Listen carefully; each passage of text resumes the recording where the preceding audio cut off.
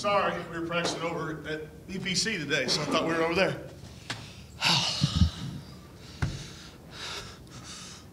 Pre-game meal ready to go, huh? Should have got here earlier.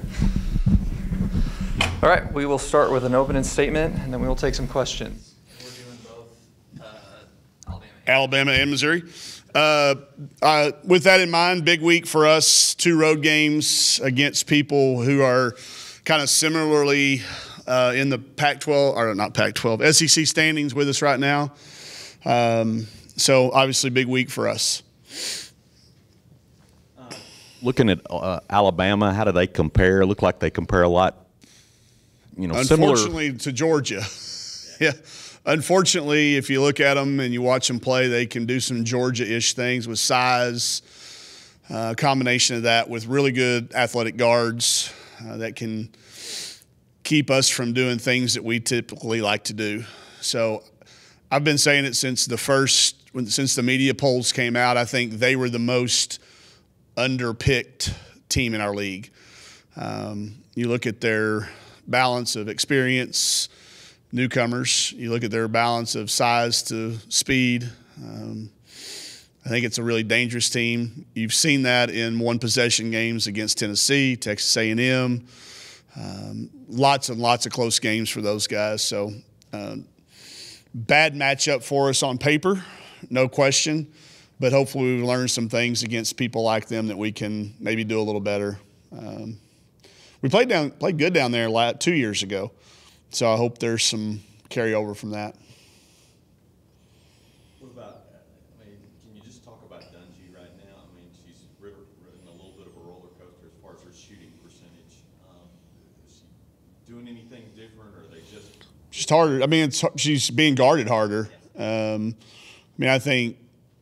think what she's doing is taking what the defense has given her. When that happens, when people are going to really keep it to be part of their focus is to not let her be player of the week or not let her have good games, it tends to lead to harder shots. So the percentages I'm not worried about. The shots are good. I haven't really noticed it, to be honest with you, because I know that all I look at is her lineups and how our lineups function when she's in there to when she's not. And she's still at the very top of our lineup efficiency. So, and I think that's a sign of what she's doing for the others.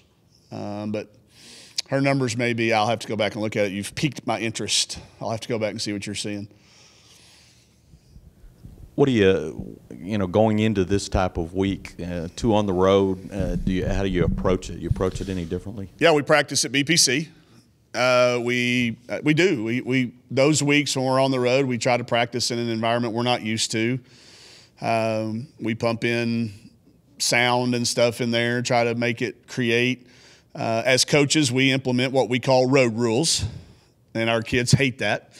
But we have a lot of fun with it. Anytime the ball goes out of bounds, we give it to the person that it probably didn't go off of. We call them road rules. So I'll give the opponents 3 points for a 2 or 3 for a free throw. I'll just do something crazy. And they initially hate it, but they get to looking around like, oh, road rules. I had to explain to them that was a great 80s, late 90s, early 90s, TV show, but none of them got that reference. So I had to explain it to them. But we do a lot of things different. We try to practice, like I said, in our practice facility rather than out here in Bud, and try to implement some things to simulate what life on the road is, especially when you have 2 in the same week.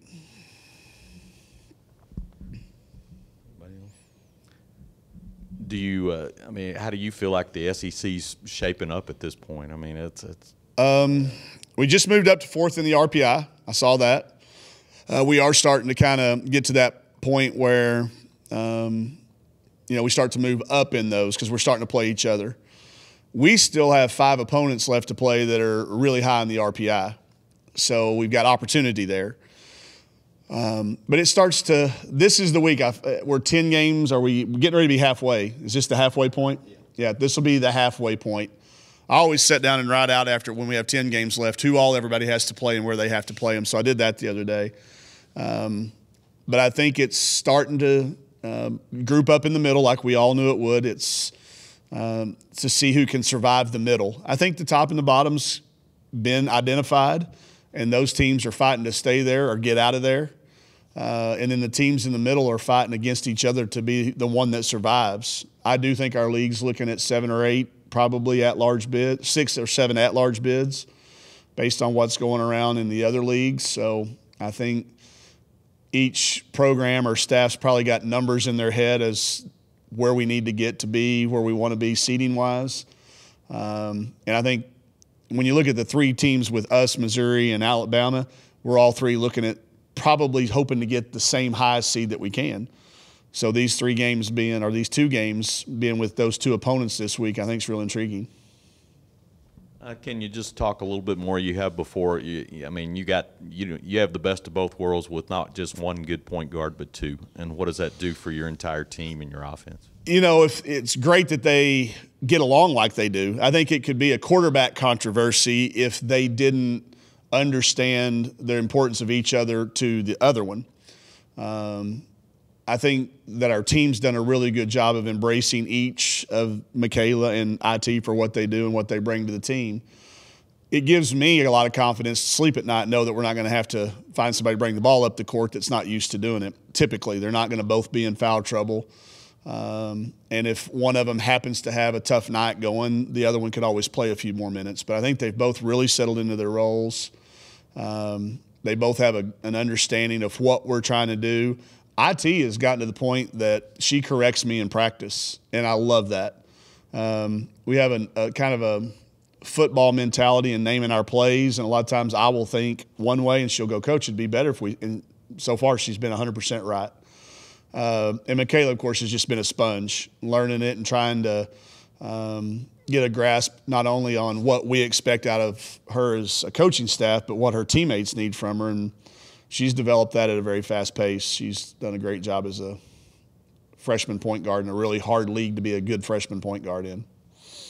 How about facing Missouri second time around? What do you anticipate to see different? And I don't know that a whole lot different. They've kind of stayed with what they do, their identity, but they've gotten better at it since our last time. Hopefully, we have too. But I think there was a lot of passion and a lot of intensity in that last game that I would have fully expect to carry over to this one.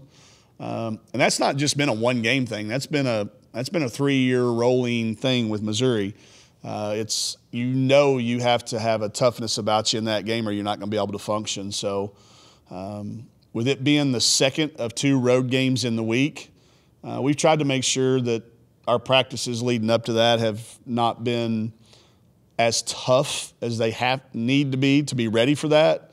But we're eventually going to have to turn the page and after we get back from Tuscaloosa. But it's going to be a challenge. I think we kind of caught a break that it's Super Bowl Sunday in an area where there's probably lots of Chiefs fans. So I hope they all go out and cheer the Chiefs on and to victory. Last thing I had, something he mentioned yesterday. An interesting stat. Tolfree is your leading rebounder in SEC play. Maybe team. I think our team rebounds may actually lead. We've given up the team rebounding. We've had more team rebounds than we have. She's had this big guard mentality. Y'all remember when it flashed, she started just saying, "Big guard, I'm a big guard." And she's done it. And I think a lot of them are defensive, which I've always said I would love to be the person that guarded the other kid's get-back person. Because you can run in there and get tipped balls and you can get 50-50 balls. But she's gotten a couple of big guard rebounds. I think it's a focus of hers. I think she knows that's something that we have to start transition. And I also think she knows that I don't care if she pulls up in transition with the ball in her hand. So the more opportunities she gets to go get those defensive rebounds, the more opportunities she's going to have to do that. She's a great decision maker. So I think it shows she's a senior that wants to win. We all have those lists of what freshmen are and sophomore. Seniors want to win. It's her last run, and she knows that if she can get 3 or 4 of those a game, it certainly helps us win. But that is an interesting stat. Mike, you understand where you're at all times with your RPI. And you're on the right side as opposed to last year when you were on the wrong side chasing. Mm-hmm. Does your team mentality, do they approach it differently this year as if they're on the right side, or is there still that hunger because they haven't been to the tournament yet? It's that fine line of walking between hunger and pressure. You don't want to put too much emphasis on it to where they don't play their best and they get focused on things like that. We try to stay on top of it in the office and try not to let very much of it come downstairs. But we've got a really savvy group. I don't think you can hide it from them. I think they want to know. And they have a tendency to want to know who we're playing, what their RPI is too. And they've got to where they understand that. If, there was a couple of weeks ago where we lost and we moved up. This isn't one of those weeks. If you lose, you're going to move down. We hung on in the top 25 in both polls, barely. I think they know that is reflective as well. But that's that danger of being self-aware and being honest with them and talking about it. Is there's going to be those moments where they do feel, is it pressure or is it stay on that right side of the RPI question? We're staying inside the top 50. And they start watching everything. They're pulling for Stony Brook, who's, I think, the first team to 20 wins. They're pulling for all of those people that, Belmont played UT Martin the other night, and our kids were like, well, what happens in this game? I said, well, we're going to win. We're going to pick up a win here no matter what. So I think it's still a little too early for it to feel like pressure, but I think it's the right time of the year that the kids know. They know this game has magnitude. These games against Alabama and at Missouri will have an impact when it comes March, and the selection committee sitting there looking at what you did versus people in the same, what they call them, quads, I think, on the men's side, the quadrants. These are games against people in your similar quadrant, and you need to do well in those because we know at the end of February, we're playing all quadrant ones. We got 5 games against people in the top 30 of the RPI coming in February. So we got to continue to play well.